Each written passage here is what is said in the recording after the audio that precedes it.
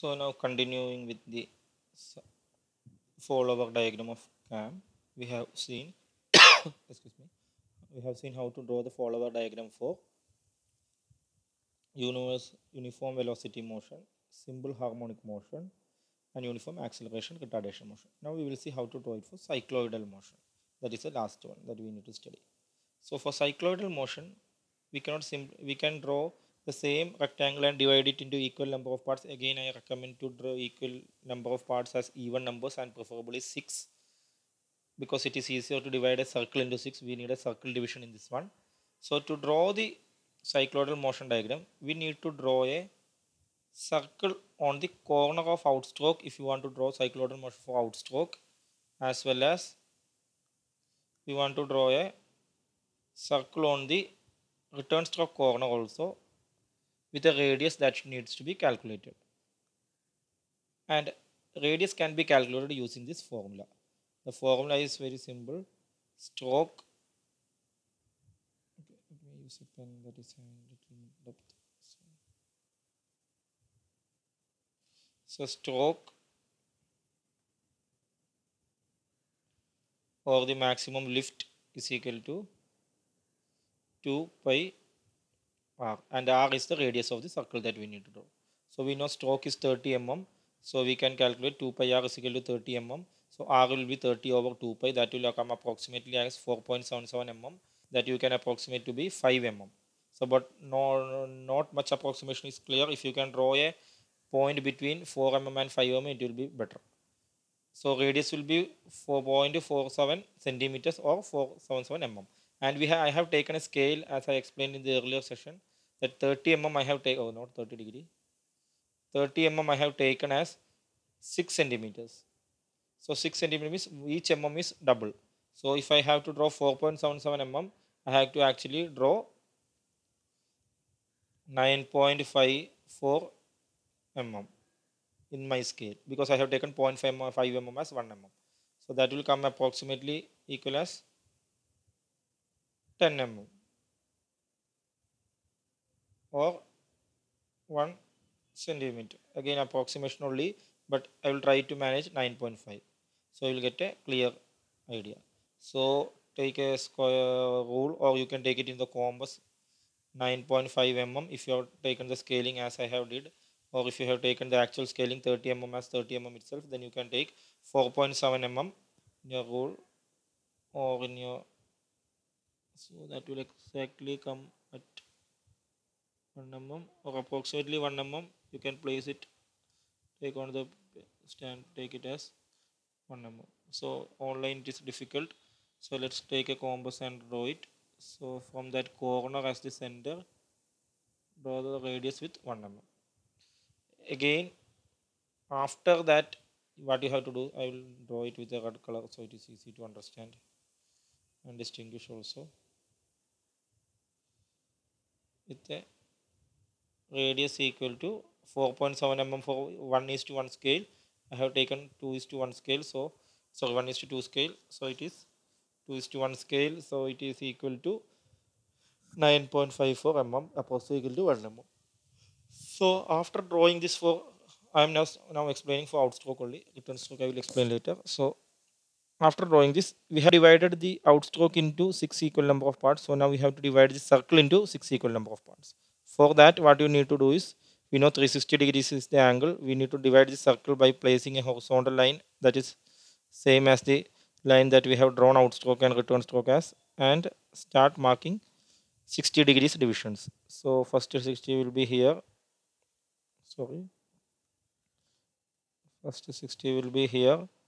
Second 60 will be the 120 line that will be here. 180 we already know. We can extend that line since, and again rotate that and mark the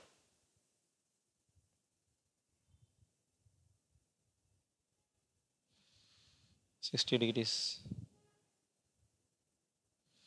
In online, actually, you can use protractor to rotate 60, or you can use a compass also to cut the first degree and take that circumference length in the compass, and you can do the rest with the compass. But I will use this method for now. So let's now draw that lines. From the center, you draw a line of the first 20.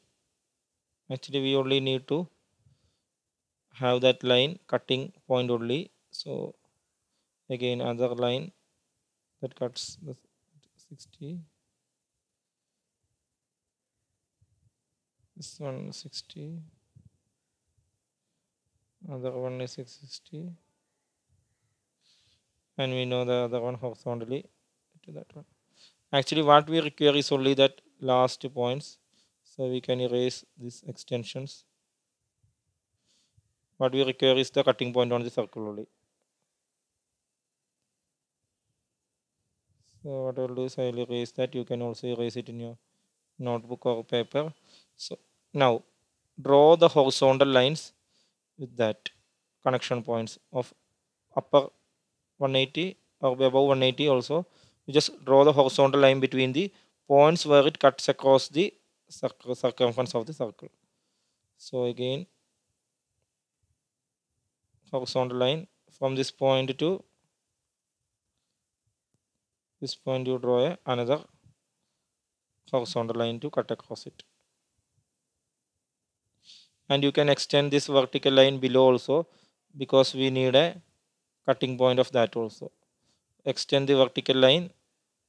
Yeah. So the points we require is actually this point and this point, and as well as this point. This point we already know, but that other 2 points has to be got from dividing the circle into 6 number of parts, which we have divided the outstroke also into.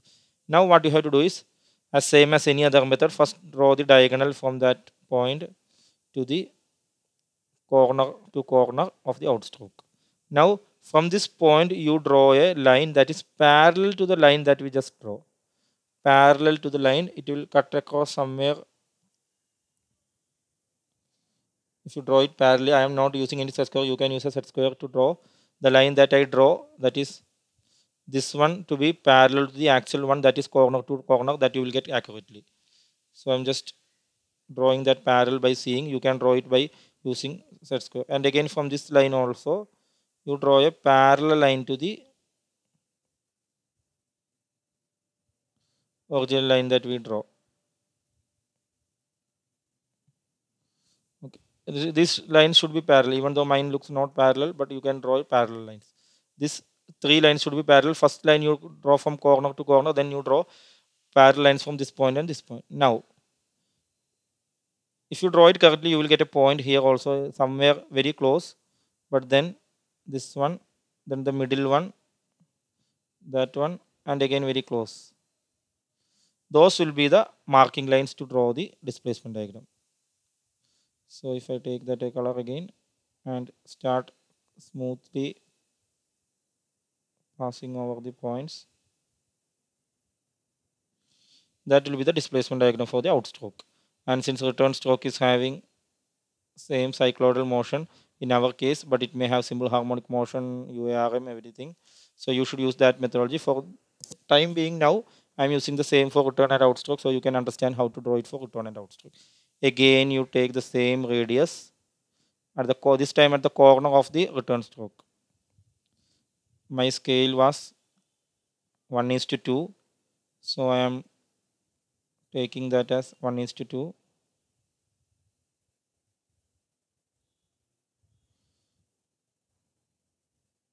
So approximately 1 centimeter I have to mark. So again, draw the circle for the return stroke.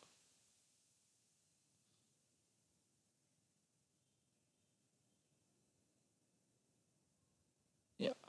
Now again, you divide that return stroke, and since you have this line, if you have both as same lines, then you can extend this line. But I am using again protractor. You again divide it by keeping a protractor here. 6. I have divided the return stroke also into 6. So you divide the center of the circle and again divide it in the horizontal direction with 6. That will be first one. Another 120. Since we already have the horizontal, I am not going to mark it.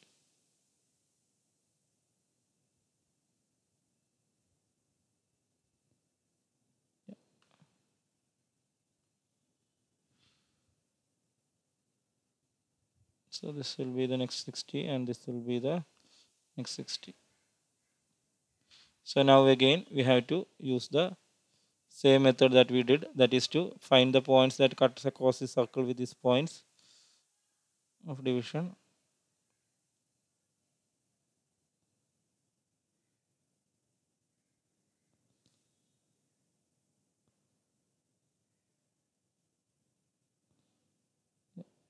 You can erase the rest of the circles as we did. You already know the points on the circles. So erasing those unnecessary construction lines. Now, even though mine looks a little off, you can draw it accurately. So horizontal line across those two, horizontal line across those two. That line is a little off, so you can guess it. So it will be approximately like this. Maybe because of angle I took was a little off. Yeah. So now, so again you have to have this point as well as a point that you get from extending that vertical towards to meet at that point. So that point. These 3 points are used to draw the construction. So now from again corner to corner first line, then from this point to parallel to the corner line that we got, you will get a point always parallel to parallel. Then again parallel to the middle line again, which is corner to corner parallel line to that. So you should draw that parallel correctly. Again you will get a points like this one,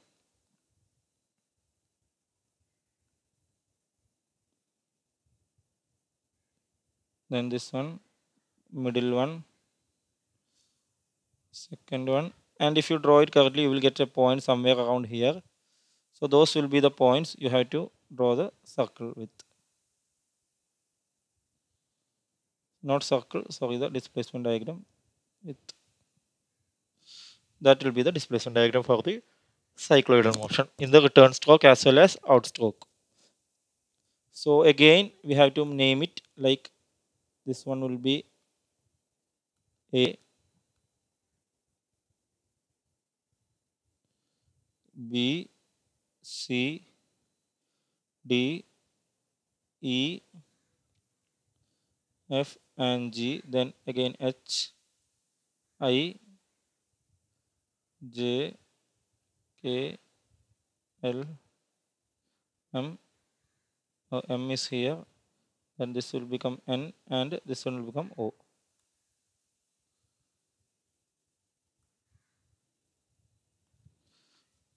And if there is need, you can draw that one also, lines also, but I'm not going to make it. So let's keep it here. So now again for drawing the cam profile, you have to mark the lines which extends. So this one will be one line.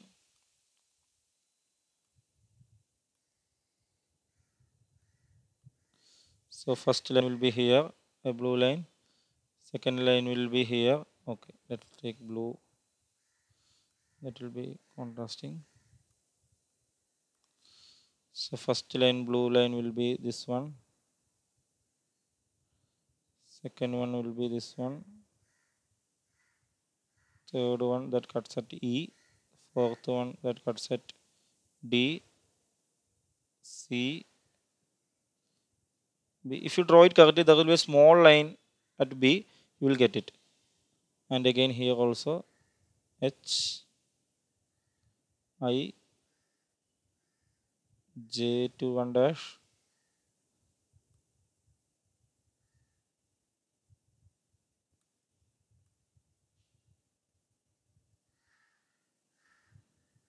K to 1 dash, 3 dash, C to 4 dash. Small line you will get again here. Very small line, but you will get it clearly if you draw that parallel lines correctly. It will be very small, but still you will get it. So those blue lines will be the cycloidal motion. So this is how you draw the cycloidal motion direction. You have to remember this equation to get the radius of the circle here, and you have to remember you have to convert the radius that you get from millimeters to centimeters and to the scale. I hope this is clear. This is the cycloidal motion. And again, you might not get both return stroke and outstroke as same motion. It may be return stroke, maybe simple harmonic, and outstroke may be cycloidal motion. So only draw this part for outstroke, and you draw this methodology for simple harmonic motion in the return stroke. Similarly, you should be able to combine it. That's why I have taught you or shown you how to do the return stroke as well as outstroke separately. So questions may be having a return stroke with similar different than the outstroke. So normally simple harmonic will be for outstroke and maybe uniform acceleration or uniform deceleration, uniform velocity or uniform acceleration retardation on the return stroke. Likewise, you should be able to combine. So this is all the displacement diagrams we have shown. You should be able to draw any displacement diagram combination that is given. So hope this has helped you. First one was velocity, uniform velocity diagram, just straight lines. Then semicircle method for simple harmonic motion. Then middle line cutting technique. There is no name, I'm just giving you a colloquial name.